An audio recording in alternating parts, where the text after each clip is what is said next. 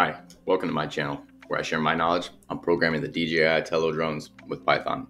Today, we're going to look at setting the drone's flight speed by adding a scale bar to our previous Tkinter keyboard controller GUI.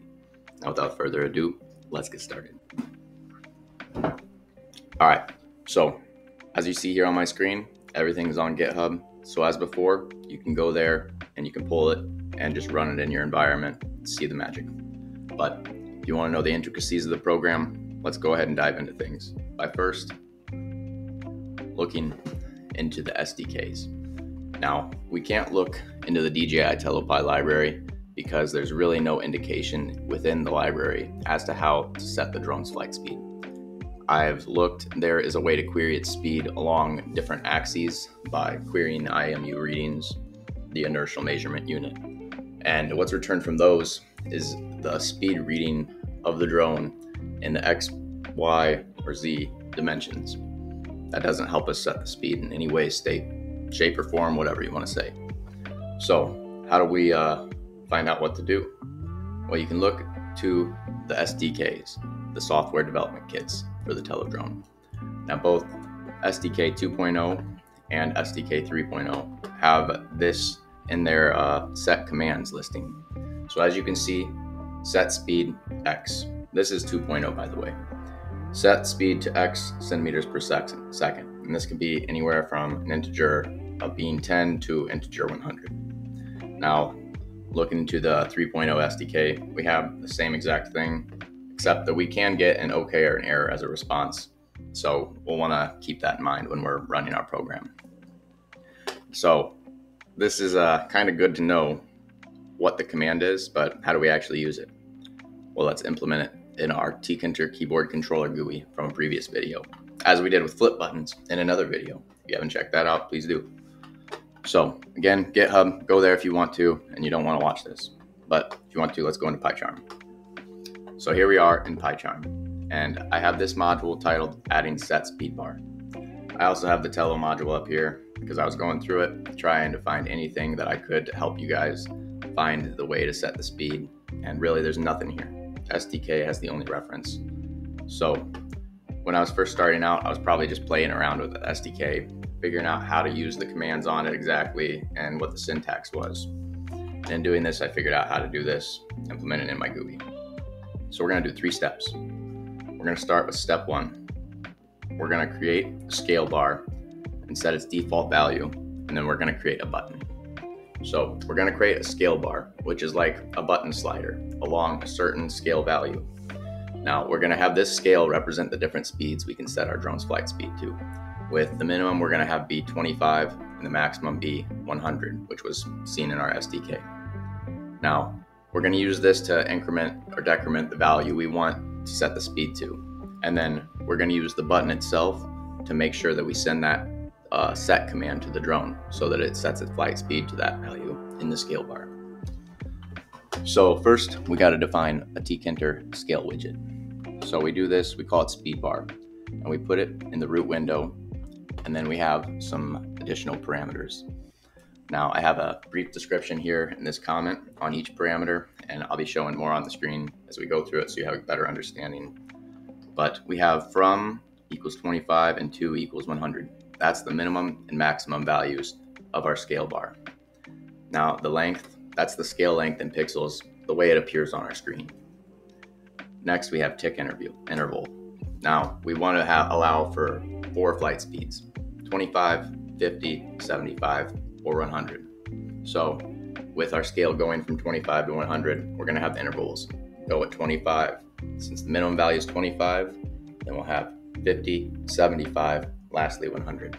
And then below this we have digits equals 3.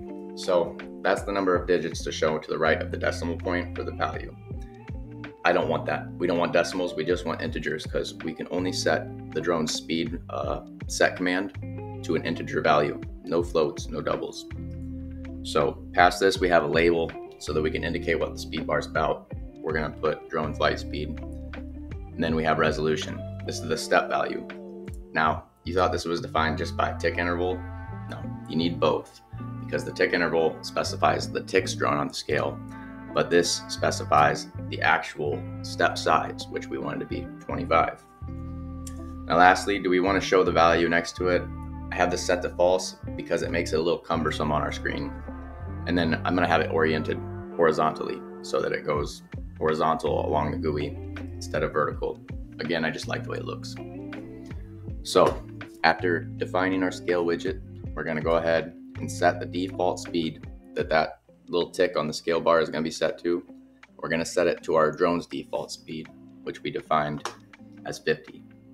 So we're going to go ahead and make sure that scale bar is set to 50 also when we launch our GUI. Now lastly, to make sure that we can send this to the drone and set its speed, we're going to create a set speed button. We're going to put it in the root. We're going to define its text as reset speed. And then we're going to have to work on a command next to understand how we're going to actually set this value of the drone. Now this height parameter, this was all just for me to have so I could show you in the intro that cool little thing displaying the different speeds. I had to reduce some resizing so I could capture everything rightly. But you don't need that. Just know we got our speed scale bar with these different parameters you can specify. We have it set to our default speed for when we launch our GUI, and then we have a button to reset it. Next, let's go ahead and actually put these on our GUI in our run application method. So in our run application method, you might see I went ahead and packed things a little differently. There's nothing much to say here. It's just so that I could have it formatted in a nice, pretty way. Takeoff land button still there, our keyboard binding still there, and then we have our capture label still. The only parts we add is that scale bar and that button. We're going to go ahead and pack the scale bar in the west side of our windows to the left side, and we're going to just give it a little padding. And then we're going to put the button right below it in the southwest corner. And that's it for step 2. One more thing, that method. So we have this method here. Create a method to update this speed. It's pretty simple. We're going to go ahead and call it update speed. It takes in itself as a parameter because it's part of the class. And then we go ahead and we type self.drone.speed. And we set it equal to our self.speedbar.get. So what's get do? That gets the current value from our speed bar and returns it, and then it sets it equal to our drone speed parameter. Now, I hope that's not confusing because it can be. With all these selfs and dots and different method calls, it can get quite confusing. So let's just look up again. Before we even started on this, in the previous keyboard controller GUI, we had this. We defined a speed for the drone to fly at. Now we did this because in our flight commands, we have to pass a speed in to our start flying method. So knowing that, we could call this at any point and change the speed, which is what we do in our method. We call the parameter of our GUI class, that is self.drone.speed, and we're going to set it equal to the value in that speed bar.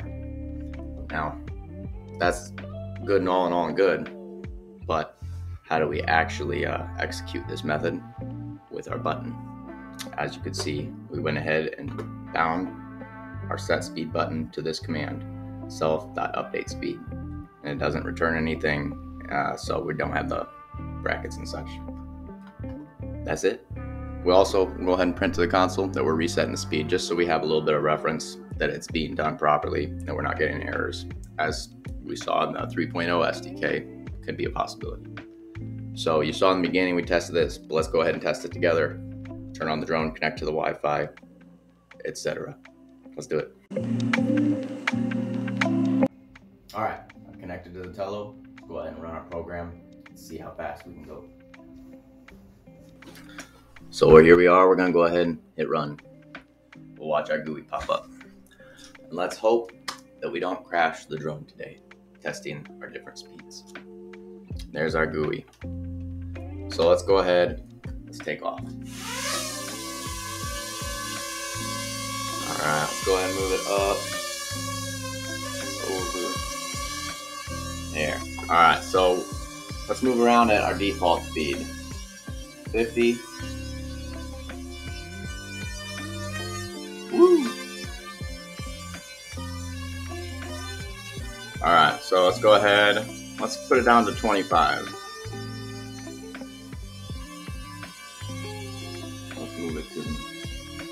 Nice and slow. Alright, so that's pretty slow. Let's turn it around. Let's do a little fast. Let's go ahead and go to 75 now. That's turning faster. Alright, so we'll go ahead and we're going to zoom right to the camera.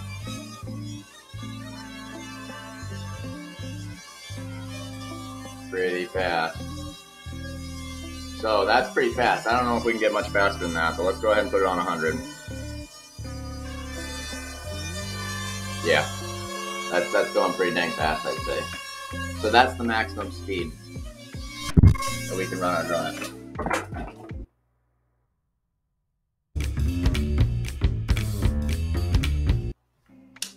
Well, there's that crash we were talking about. Okay, so we did it. Regardless, we got to show that we could change the speed to 25, 50, 75, 100, and the drone obliged and went that speed. Now, I advise you all, if you're going really fast, to just beware of corners and walls, because momentum is mass times velocity, and if we're going at too fast of a velocity with no matter the size of the mass, you can't stop it in time. So we just saw some of Newton's laws at work. That was great. Now, I hope you got something out of this. I hope it was helpful. I really want to make this all free and out there. I want people to learn like I did without the struggles. So if you found anything in this useful, please like, share, comment, subscribe, whatever. I appreciate your support. And until next time, have a great day.